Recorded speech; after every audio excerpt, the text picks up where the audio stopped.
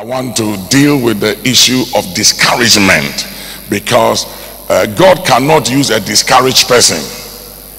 When you are discouraged, you miscarry. Anytime you get discouraged, you miscarry. And everybody is carrying something in life. I'm carrying a heavy cargo in me. See, I'm carrying a heavy cargo. And therefore I cannot be miscarried. I cannot. See, I cannot be discouraged. I cannot be discouraged. Say it, I cannot. Say, I cannot be discouraged. Because whenever I am discouraged, I miscarry my cargo. You cannot be discouraged. I'm telling you. And hear me, discouragement is the trusted weapon of Satan, and is the last weapon Satan deploys against you before you enter your promised land. And so many people have missed it in life because of discouragement. And many things can make you in life, many things can hit you that will cause you to be heavily discouraged, and you wish to give up on life. And I've been there several times in the past 35 years of preaching. I've been in places and I've been in seasons and moments of my life that I wanted to quit and I wanted to give up. And just after that moment of discouragement was the greatest triumph of my life and the greatest breakthrough of my life. Are you hearing me, somebody? You can't afford to be discouraged, because discouragement is a luxury you can't afford. Discouragement is dangerous because discouragement attracts a suicidal spirit. Discouragement attracts a suicidal spirit. Anytime you see a man or a woman discouraged, the next thing they do is to quit on life or to give up on their harvest. The Bible says, if you faint not, you shall reap. To be discouraged means you have fainted, and it also means that you have resigned, and it also means that you signed your death warrant and giving Satan permission or authorization to eliminate you before your time. Discouragement is a deadly, trusted, wicked weapon of the devil.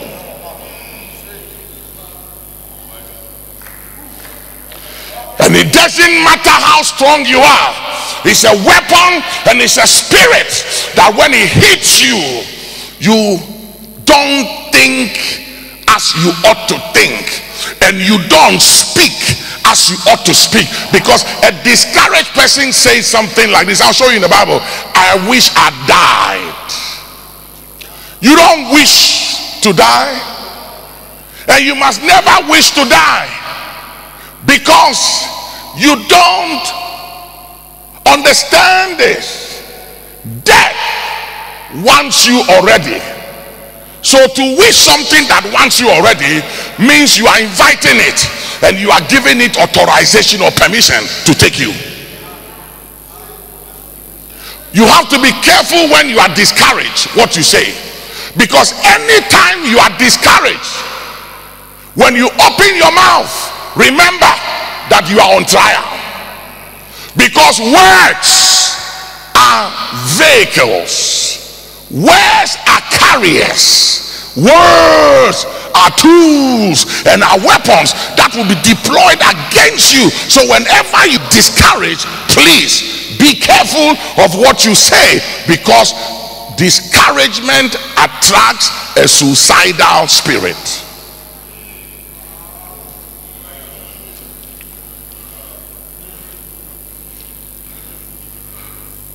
And you can commit suicide by what you say, your own words.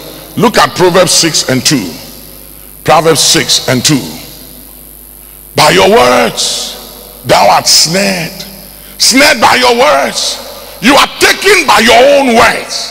It is the things you say, nibi no you or no konabu you, and somehow they want no canon, and no nema tamfo no nya ho kwan, nibi no you or konabu ni ha abonsangbe ne na ohegbe.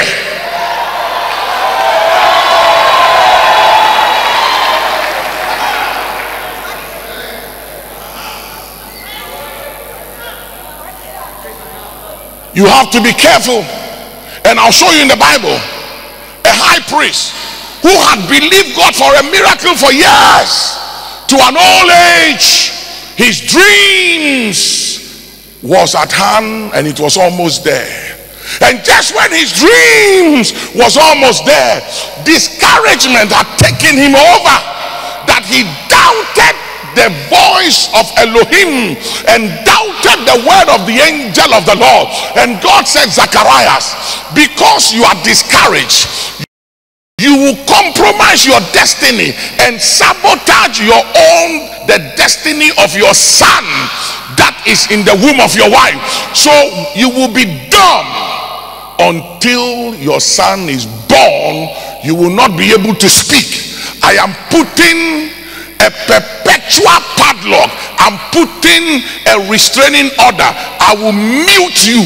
Mute. You won't be able to speak. I will put a gag order on your mouth, that you will not be able to utter a word. Because if I don't put a gag order on your mouth and restrain you from speaking and allow you the freedom to speak the way you are talking right now, you will kill your own child. You will abort your own miracle. You will miscarry that heavy cargo you are carrying by your own words. And in order for you not to destroy your own miracle, I will mute you and put a gag order on your mouth, and you will not be able to speak until the child is born. Be careful what you say when you are discouraged. I've heard parents say, I wish this child died.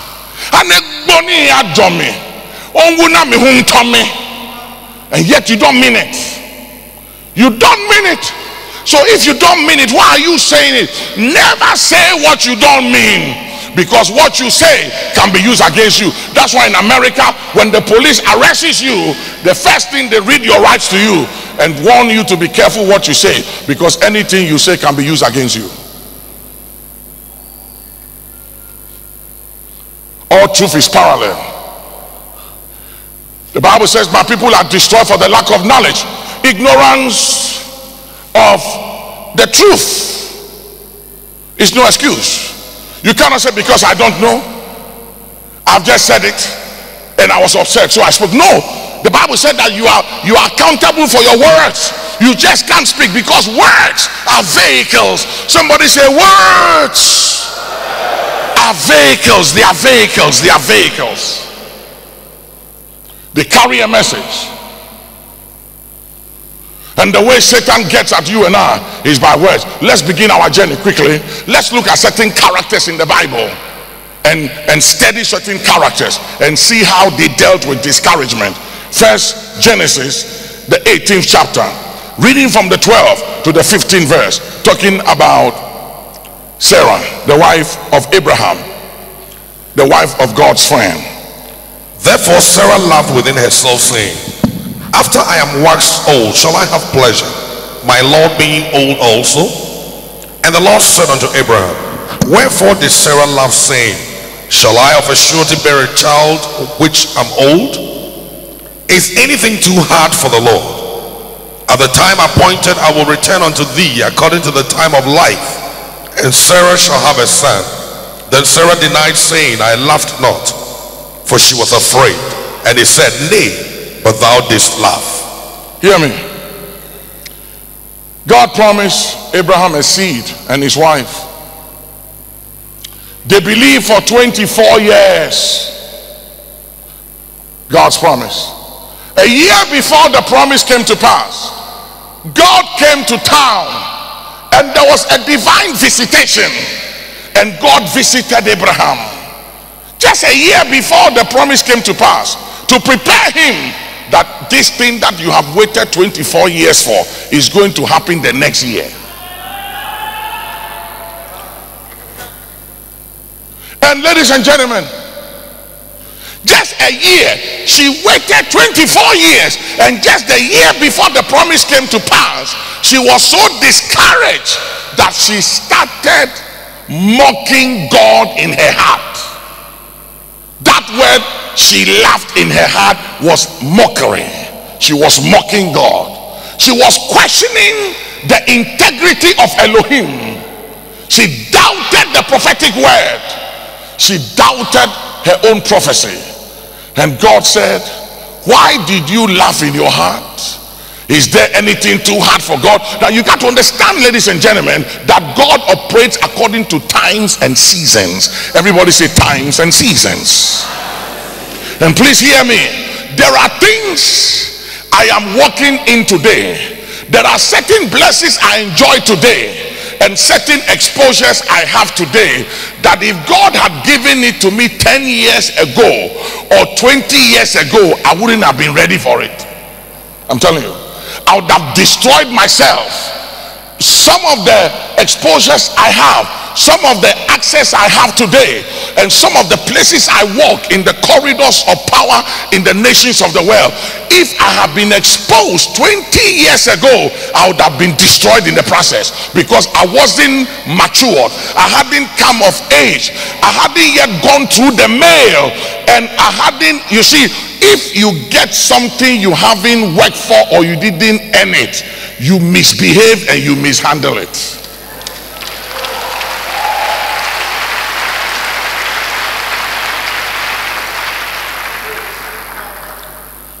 There are things I have today and I'm blessed by, I don't even talk about it. And it doesn't mean anything to me, because success is not what you have today, and success is not where you are or how much you have in the bank account. Success is how you end the race. Success is how you finish. Because there are people who began well and they didn't finish well. And there are people who were loaded and they were moguls in their lifetime, and they died broke. By the time they were living this world, they were broke. So where you are today, don't impress me. Nelson Mandela said something, and I quote. He said, don't judge me by my success as you defined it, nor judge me by where I am today.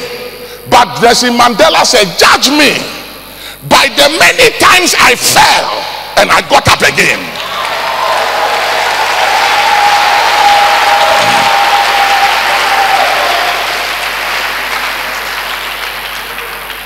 Sarah had 1 year for her promise and she almost missed it.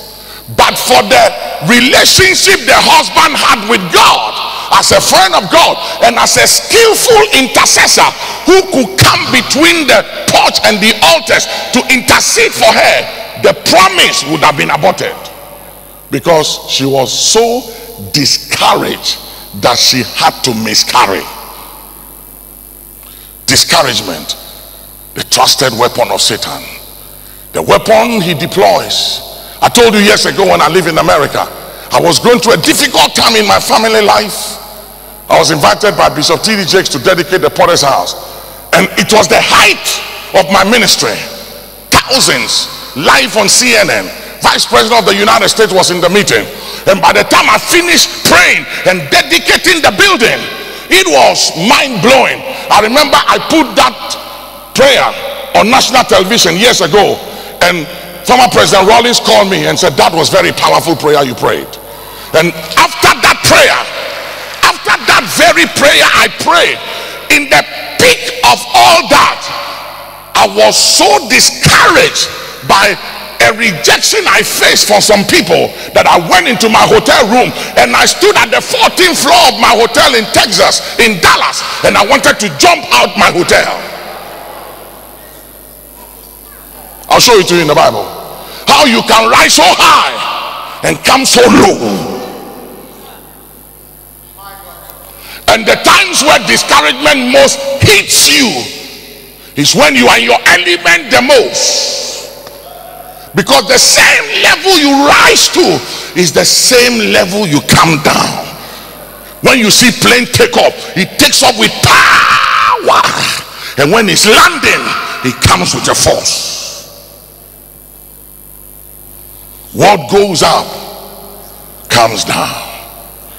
And as I stood by the window and I was contemplating all kinds of things in my mind, and I was thinking about my kids and what everybody would say happened to me and everything, I just, at that time, everything came to a standstill and I really didn't care. And I said, what is happening to me? How come I don't care anymore? Why do I have to throw everything away? And suddenly my phone rang.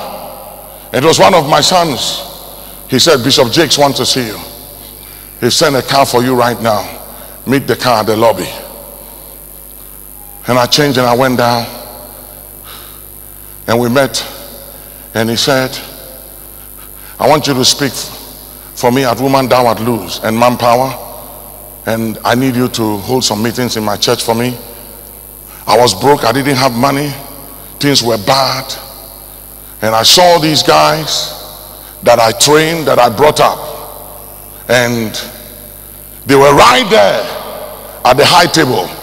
And when I walked in there, security told me that my name wasn't on the list, so I'm not invited and I have to leave. And when I got to my hotel, I was so discouraged, and I said, you know what, discouragement will kill your hope. And when you kill your hope, you don't have a reason for living, because hope is what maintains your future.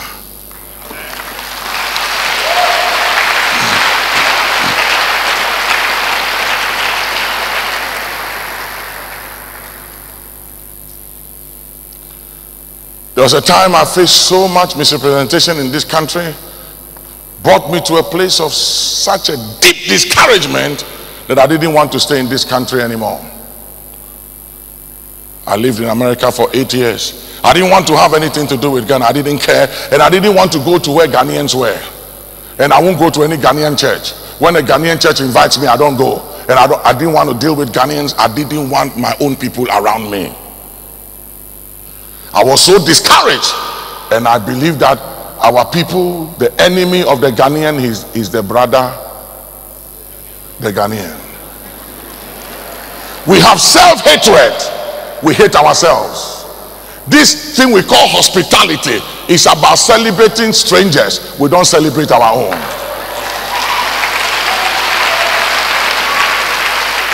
We will celebrate strangers, foreigners, but not our own. We will sell properties to a stranger and to a foreigner instead of selling it to our own brother, the Ghanaian. And God dealt with me after 8 years. Just when I become big in America, he said, pack your things, go back to the land of your nativity. 2008, he said, your nation needs you, go back. And he said, I'll hold you responsible for what happens if you don't go back.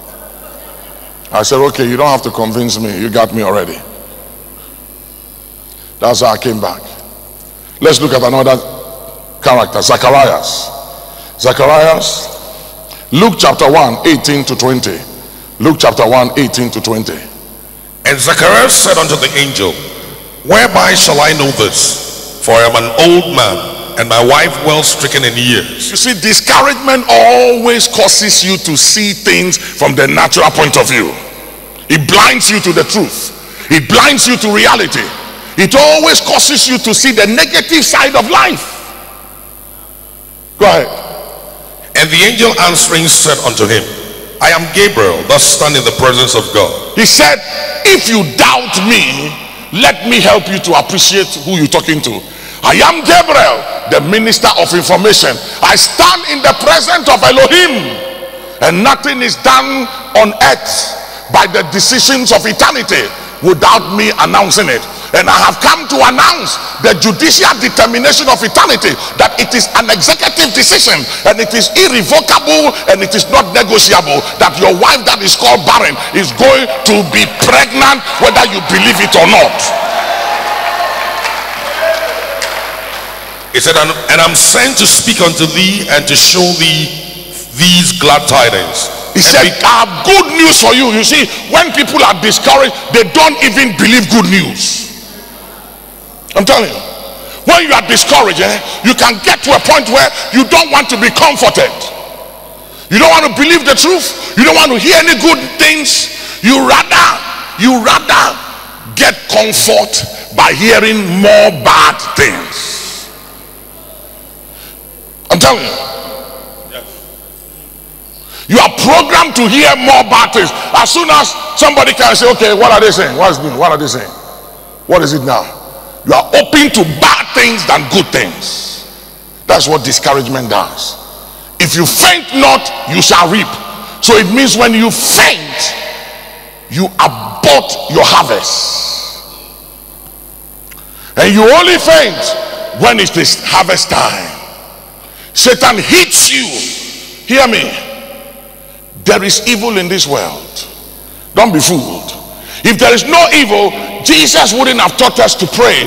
And one of the things he taught us to pray, he said, lead us not into temptation. There are temptations in this life. If you don't know, I'm telling you, there are temptations in this life. And then one of the things he said we should pray of, he said, deliver us from evil. There is evil in this world. 153 people crashed in Nigeria last week. One young man, I knew him. I had dinner with him a few weeks ago in London. 4 children, little kids, mother-in-law, 2 and wife, and 2 house help. All of them died. Wiped everybody out. And you call that a mistake or a technical fault? You call that an error? No, that is not error. That is the demonstration and the power of evil. Don't be fooled. Don't talk to me about philosophy and logic.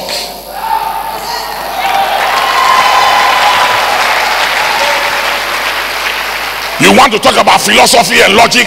Then bring back that man and his children and the mother-in-law and the wife. Bring them back to life. Then let's talk. You can't convince me. That is nothing but evil. And that's why we must command deliverance from evil. Say, I command my deliverance from evil. In the name of Jesus. There is evil in this world. Don't be fooled. And let me tell you, evil is never satisfied till it destroys good. The purpose of evil is to destroy good. And evil will always sense good and will always attack good.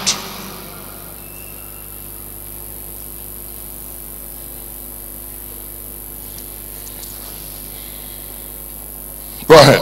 He said, and behold, thou shalt be dumb and not able to speak until the day that these things shall be performed, because thou believest not my words, which shall be fulfilled in their season. You see, the angel said, I'll put a gag order on your mouth. Because if I don't put a gag order on your mouth and restrain you and take away your ability to speak, you will abort your own assignment. And sometimes God creates circumstances and situations to pull us back from everybody so that we can learn to be quiet. Because sometimes we talk too much. I was telling them at the second service that I was dealing with a guy in America recently, a bishop, and he literally naked his life and was telling me everything about his life. And I was almost tempted to reveal some iniquities of my bloodline. Then the Holy Ghost said, careful, don't uncover yourself. It's a setup. Immediately I buttoned my jacket.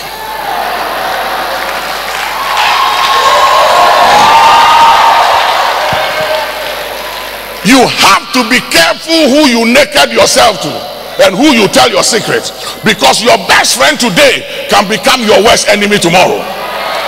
I'm telling you. And the Lord said, son, he doesn't have the capacity to handle where you are coming from. He doesn't. Sometimes people can tell you their story, and they can tell you their pain only to get you to reveal yours. So he talked and talked and talked, and when he finished, I said, that is very good, I'll be praying for you. Me, I have no secrets. I don't have anything to tell.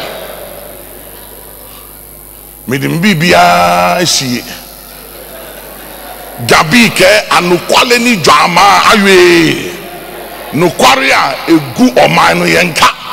So it's not everything you talk about. And the angel said, you Zacharias, you are too close to a miracle. If I don't mute you, put a gag order on your mouth, you will go talking about what you have heard, and you will compromise the destiny of your own son. You will kill your own child. So you will be dumb until the child is born. Jericho. They got to Jericho, and God said, go around the walls of Jericho. What do we say? Nothing. And people were looking at them every day. They went around the wall saying nothing. Can you imagine how they looked in the eyes of the people? What is wrong with these people? What is it about them just going around the wall? If God had told them the master plan, they would announce it. They would have announced it, and the people would have attacked them before the 6th day and the 7th day. So God said, I'm not going to give you the detail, and I'm not going to tell you everything. I just need you to be quiet and just follow instructions. The reason why women carry children and they lose them and they miscarry, sometimes they have to even stitch their wombs and tell them to lay in bed the rest of the pregnancy. And if you don't follow the instructions of the doctor, and you said, well, I want to be cute when I finish having my baby. Want to be cute? You want to be cute? Okay. So you won't lie there and follow instructions. You will lose that child. And a lot of you spiritually, you miscarry every now and then because you don't follow instructions. Sometimes I do things without telling my wife. And it's not because I don't love her. Because the Bible said, dwell with them according to knowledge. And I know her level of knowledge and understanding. And I understand that women are 90% emotional and 10% intuitive to reasoning. And men are 90% logical. That's why when men come to church, if you see a man prophesying in church, he has fasted for 40 days and 40 nights. A woman doesn't need to fast and pray to prophesy. Let the atmosphere just be good. She's in the spirit right now.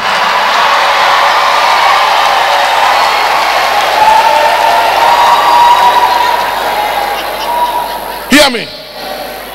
After service, a prophet or a man of God can be standing, and a lady will come and engage him. And the lady is interested in him and is leading him on, and he can't even sense it. But the wife is standing there, and the wife has what we call intuition. So the wife feels it, but the man is thinking it, but she feels it and can tell that this woman is on assignment. And she knows that if she says anything, the man will say she's jealous. So she won't talk. Because women have many ways of speaking. They have eye language, body language, mood language.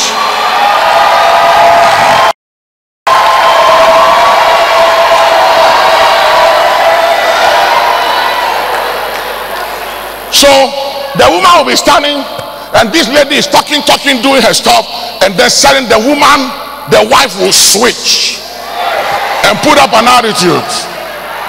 And the other woman will catch it and say, okay, pastor, bye-bye. And then the husband will say, what did you do to her? And he will say, nothing. Let's go home.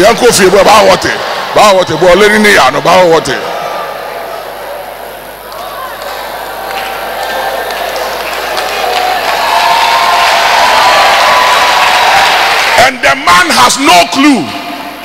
He has no clue. But it's in the spirit.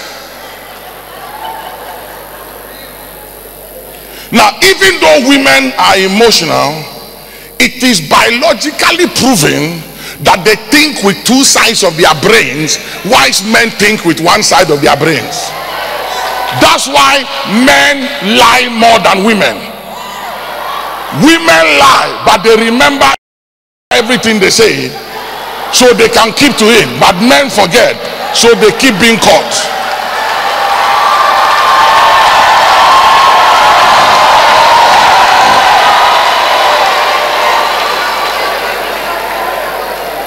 Have you realized that a woman can be cooking in the kitchen? He's talking on the phone. He's taking care of the children. He's watching television. And he's fine. She's in charge. Doesn't mean anything. And the man is watching football. And the children are fighting. He can't hear. He cannot hear. And he can't concentrate, so he has to scream on the children to be quiet, because he needs to concentrate on the football. Why? He's thinking with one side of his brain.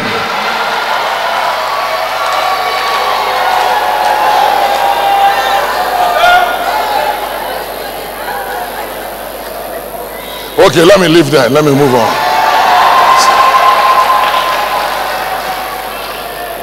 Let's look at John the Baptist. Let's examine. Let's look at John the Baptist. Luke chapter 7, 18 to 23. John the Baptist.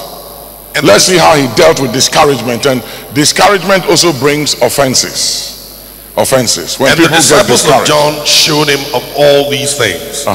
And John, calling unto him two of his disciples, sent them to Jesus, saying, Art thou he that should come, or look we for another? When the men were come unto him, they said, John the Baptist has sent us unto thee, saying, Art thou he that should come, or look we for another? And in that same hour he cured many of their infirmities and plagues and of evil spirits, and unto many that were blind he gave sight. Then Jesus answering said unto them, Go your way and tell John what things you have seen and heard, how that the blind see, the lame walk, the lepers are cleansed, the deaf hear, the dead are raised, to the poor the gospel is preached, and blessed is he whosoever shall not be offended in me. You see, that is what happens when you are discouraged. You got offended. You become offended. When you are discouraged, you become offended. Now realize that John the Baptist, before Jesus ever had disciples, it was John the Baptist that introduced his disciples to Jesus, to follow Jesus. Number two, it was John the Baptist who announced Jesus to the world. He said, Behold the Lamb who takes away the sin of this world. Not the sins. It wasn't plural, but it was singular. What is the sin of this world? Rebellion against God. And he said, Behold the Lamb that takes away the sin of this world. And he said, He who sent me told me that he will baptize you with the Holy Ghost and with fire. He was very clear about who Jesus was. But because he was discouraged that he was in prison, Jesus didn't come to visit him. Jesus was out there working the works of God and had ignored him. He was discouraged, and in the state of discouragement, offense set in, and he began to question the mandate and the assignment of Jesus and doubted the voice of God. It is dangerous to doubt the voice you know.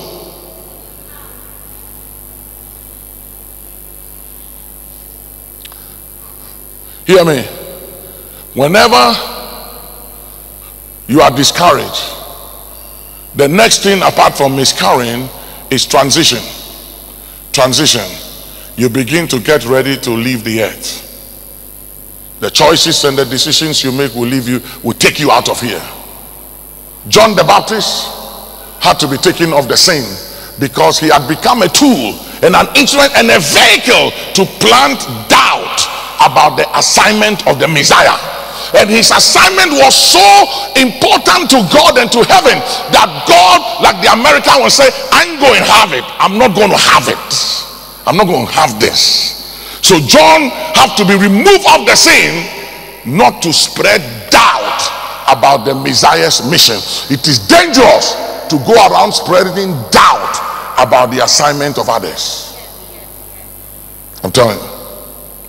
And John the Baptist's head was taken, cut off.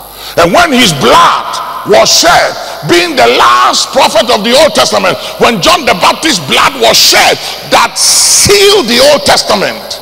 And remember that he was a cousin of Jesus, and when the blood of Jesus was shed, it opened up the New Testament. And understand this, when the angel came to Mary about the birth of Christ, he said to Mary that your cousin Elizabeth is 6 months pregnant, which means that she's more pregnant than you.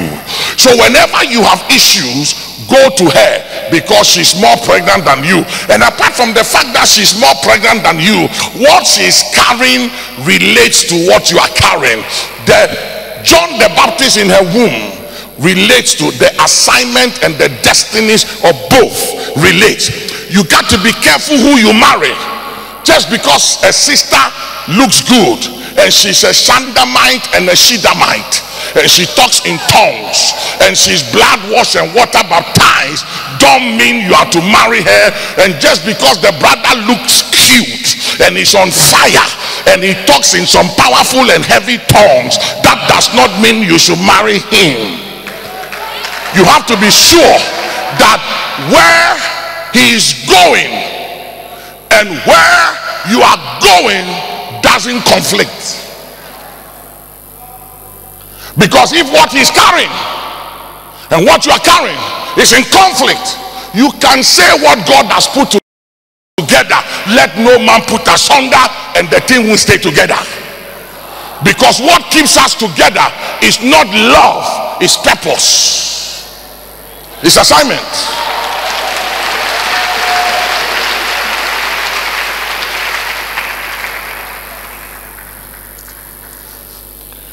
My purpose is powerful, because purpose is the reason for which I live. Pursuit reveals my passion, and my passion is a proof of my assignment, and my assignment is the reason for which I live.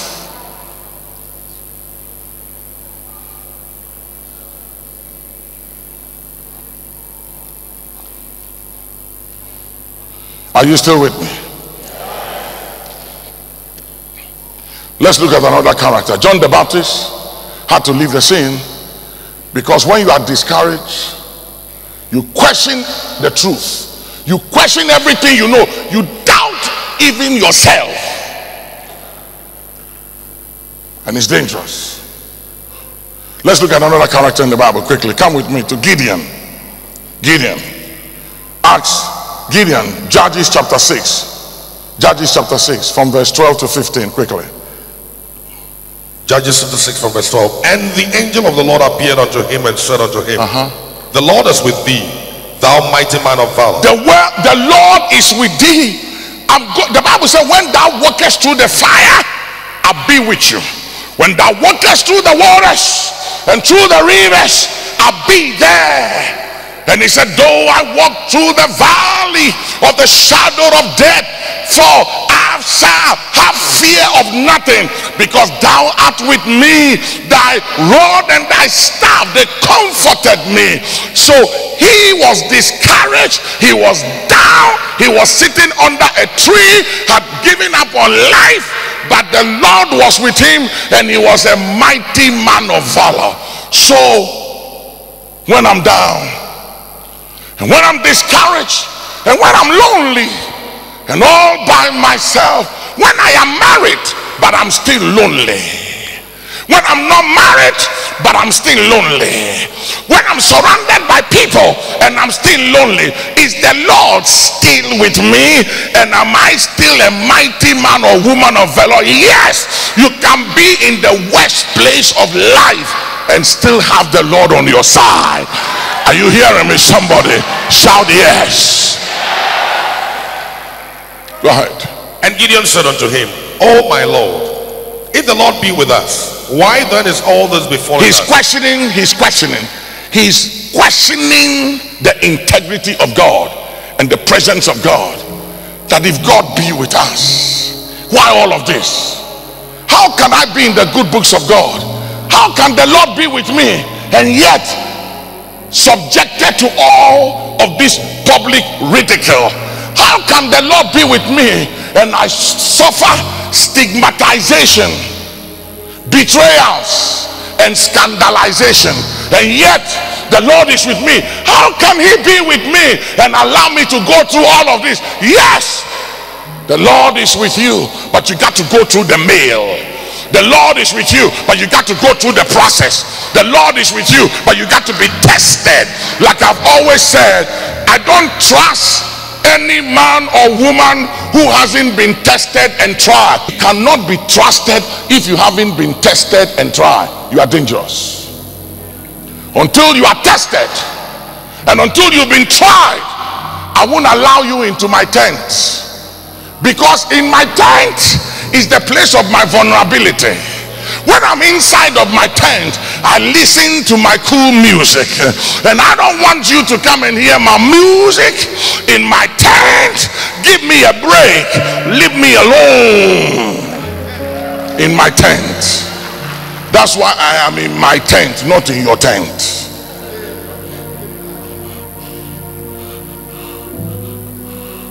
Busybody. Are you with me?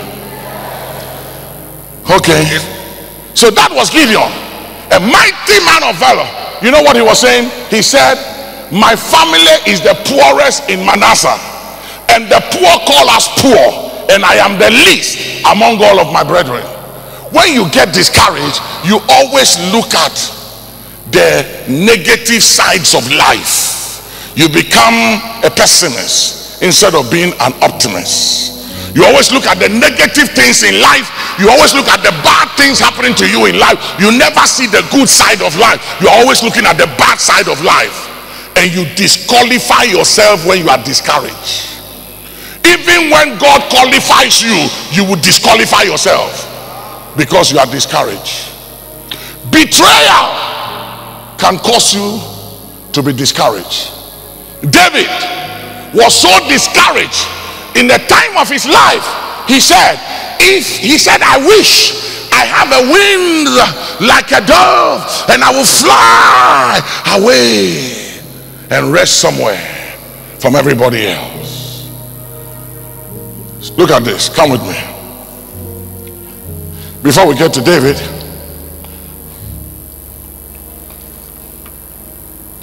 come with me to 1 Kings 19 and 4. 1 Kings, the 19th chapter and the 4th verse. Show you some few things quickly. But he himself went a day's journey into the wilderness and came and sat down under a juniper tree. You see, that's what discouragement does. It makes you sit down. That word sit down means you resign, you retire. There is no retirement in anointing and in callings and the giftings of God. Whenever you see people sit down, means they've retired. And that's why I said there is no difference between the dream of the old man and the vision of the young man. That the vision of the young man is in the dream of the old man. And unless you help the old man to fulfill his dream, your vision will never be realized. And a true son's vision is to fulfill the dream of his father, not to create his own dream or his own vision. Solomon's vision was to fulfill his father's dream, and his father's dream was to build a house for God. And that was Solomon's vision, to build the dream of his father. Joseph was a young man, and none of them ever had a dream until his father put his coat of many colors upon Joseph, and the coat of many colors represent the mantle of the father. When the old man put his coat and his mantle on Joseph, it accelerated Joseph's age, moving from minimum to maximum unction and anointing.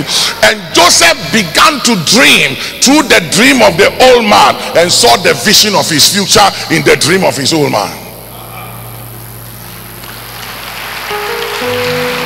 I stand here today, and for all that I am and I will ever be, I give credit to the fathers who raised me up, because it is on their shoulders I stand to see the promised land. It is on their shoulders I stand to have advanced knowledge and to see the outcomes of the future.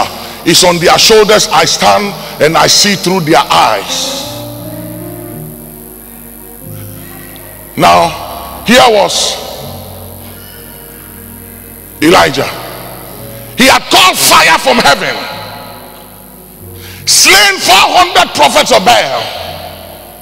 In the peak of his success, Jezebel sent a word to him that will do unto you like you did to the prophets of Baal. And the man forgot that he had power to call fire from heaven. And suddenly he became so discouraged that he said, I won't have it anymore. I want to die. You don't have to invite the spirit of death. It wants you already. He said, God, let me die. Take me out of here. I'm tired. Let me my breath. Get me out of here. And God said, okay, you are in a transition time. Get Elisha to take over from you. And that was the end of Elijah's ministry. That was it. He never performed one miracle. That was it. He was so discouraged that he committed suicide. And remember that discouragement attracts suicidal spirits, and discouragement will cause you to miscarry.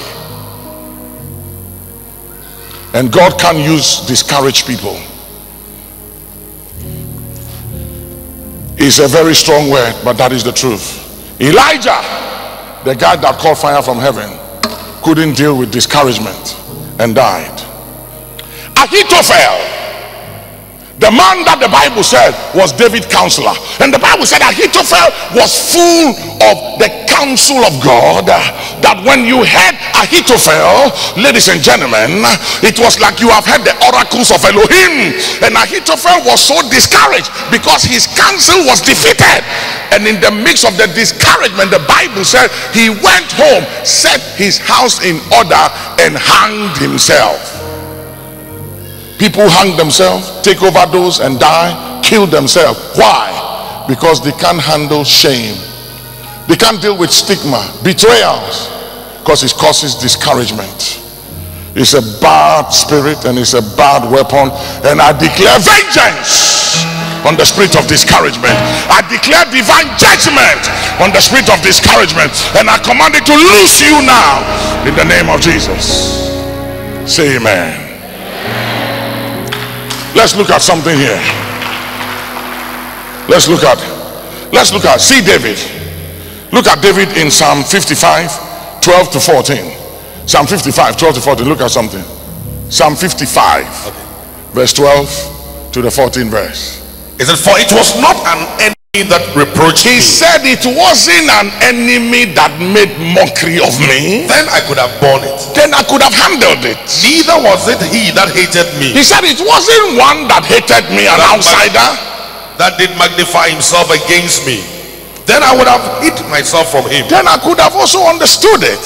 But it was thou, a man my equal. He said it was thou, a man my equal, my guide, my counselor. You guided me. You were once upon a time my counselor and my acquaintance. We took sweet counsel together. We took sweet counsels together and walked together unto and the house of God. We walked to the house of God to fellowship. We took communion together.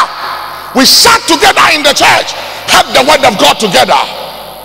You were a man my equal, my acquaintance, my guide, a friend, a bosom brother. I stood naked before you and you stood naked before me, and yet you stabbed me at the back and you betrayed me. And David said, I wish I was like a dove, have the wings of a dove. I will fly away to rest. Discouragement. Look at one more thing. Look at David again, how you deal with discouragement. Look at it.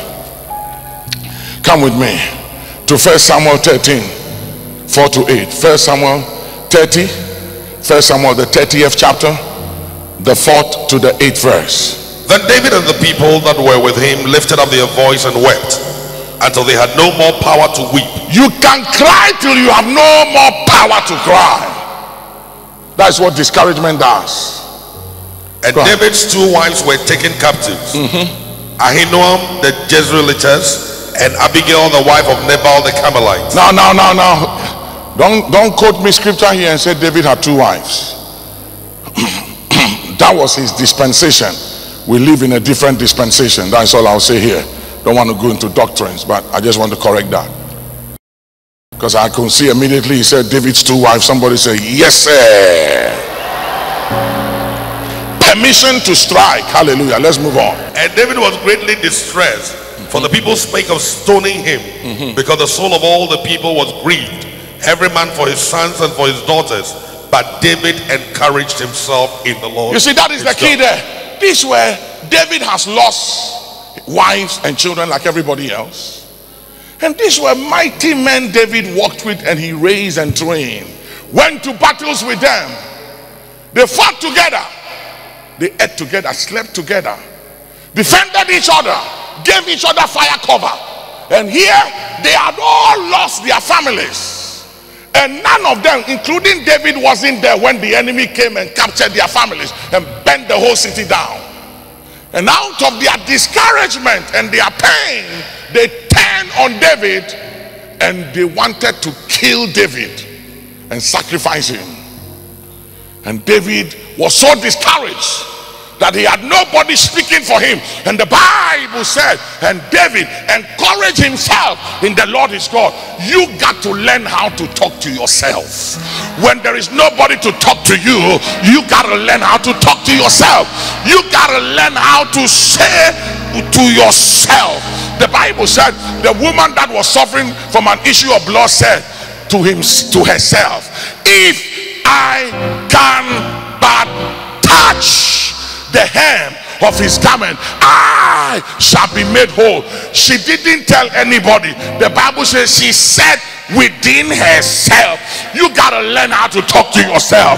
You gotta learn how to say within yourself, because a time comes in the life that you are all alone and you are all by yourself and nobody understands you.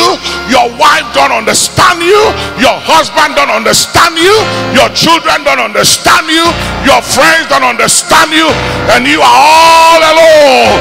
And you gotta learn how to speak to yourself. Is everybody hearing me? Shout yes. And the Bible says, my enemy, rejoice not over me, Micah, for when I fall I shall rise again.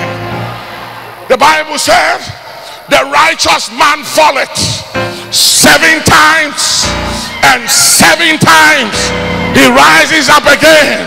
Say yes. Listen to some quote of Nelson Mandela. He said, don't judge me by my success or by where I am now, but judge me by the many times I have fallen and I got up again. Nelson Mandela. Another quote from Nelson Mandela. The greatest glory in life is not the proof or the sign that you haven't fallen before, but the greatest sign of greatness in life is the fact that you have fallen, but anytime you fall, you rise up again. He said the greatest glory in life is not that you haven't fallen before, but it's the fact that anytime you fall, you rise up again. Tell somebody, rise up again. Are you hearing me? He said, another quote from Nelson Mandela. He said, courage, or a courageous man, is not one that doesn't feel fear, but one who conquers fear. It's not that I don't have fear or I don't feel fear. I feel fear, I sense fear, I see fear, but I conquer my fear. Are you hearing me, somebody? It is said that courage is not the absence of fear, but it is the capacity to take action despite the fears, in order that you may have a good outcome in life. Are you hearing me, somebody? He said the greatest glory in life is not the fact that you haven't fallen before, but it is the capacity of rising up anytime you fall. That is a sign of greatness. And I say, my quote, that one of the greatest signs in life is not the fact that you haven't fallen, but it's the fact that when you fall, don't stay there, rise up again. Because everybody knows you have fallen, so don't stay there, rise up again. President Richard Nixon said, a man is not finished when he fails, but a man is finished when he quits. Sir Winston Churchill said the other day, he said, one of the true signs of success and greatness in the life of an individual is this, that one moves from failure to failure and still maintains confidence in the midst of it all. Are you hearing me, somebody? Somebody shout yes. I don't know where you are today. I don't know where you're going through, but I came to tell you, your latter will be greater than your past. Say yes. I don't know what you're going through right now, but to everything there is an end, and everything that has a beginning has an end. Say yes. I don't know what you're going through, but I came to tell you that everything has an expiry date. Say yes. I don't know what you're going through, but the Bible said weeping may endure for a night, but joy comes in the morning. Say yes. I don't know what you're going through right now, but I came to tell you that your comeback will be greater than your setback. Say yes.